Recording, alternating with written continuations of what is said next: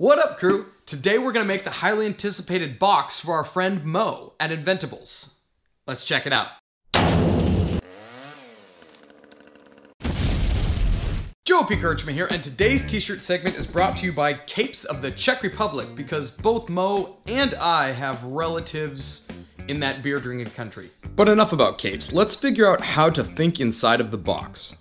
Or think how to make a box.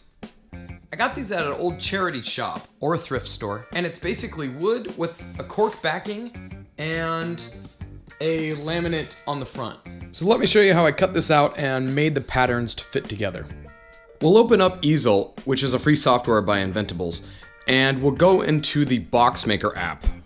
Here you can design the size of box that you want to create. It's really nice because when you put in the Z thickness of your material, it will calculate the number of tabs. I wanted a top for this box, so it will calculate 2 grooves on the side pieces for the top to slide into. I also recommend adding dog bones to help the edges really clamp in tight together. I tried one without it before, and it didn't work as well. Then all you do is import it, and Carvey will lay the toolpath onto the workpiece. Now since I'm doing one large square at a time, I'm going to delete the other 5 squares, carve that one piece, and then go back and undo it and move on to the next square. Then I'll move and center the piece because the Carvey won't let you use the left-hand corner because that's where the Z stop button is. I can then press simulate and see that it takes about 9 or 10 minutes. Then I just have to secure the workpiece onto the wasteboard. I made this wasteboard specifically for this project. You can check that out in the Customize Mojo video. It's able to take a lot bigger workpieces because the clamps are a little bit further out on the perimeter. I secure it down, and I actually put a little piece of material on top of the button because my Carvey wasn't accurate enough. I also put a piece of cardboard underneath my workpiece so that my router bit would not carve into my customized wasteboard. Then it's on to carving time where it's going to work its magic. I didn't add any tabs on this because the material was large enough anyways, but you can if you want to. It's not going to come out clean because there's no dust extractor on Carvey, but as my friend Chris would say, get hands dirty. Then I just go back into Carvey and undo the deleted 5 parts and pick the next one and start carving again. All you need to do is go back into Easel and carve out as many pieces that you have.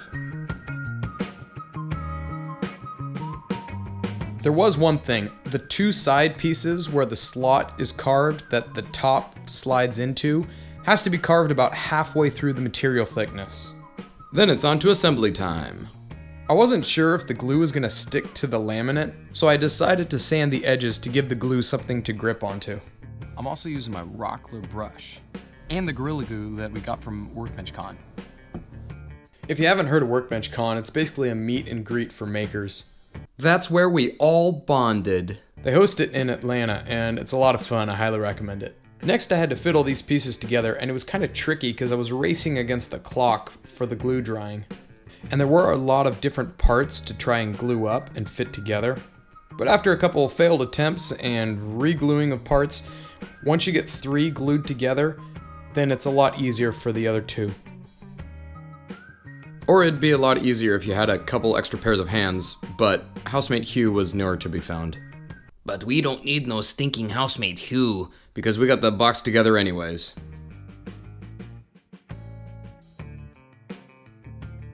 I also wanted to test fit the top to make sure that it was a nice snug fit when it went together. And so when I clamped everything, I would know that it was all square.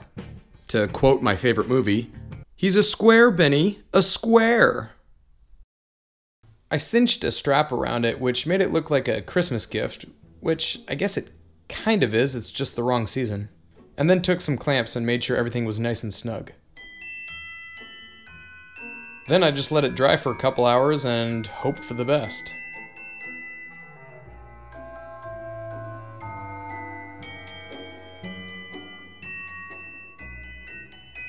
Later that night, I undid all the clamps and happily the lid came off. And voila, we have a beautiful box.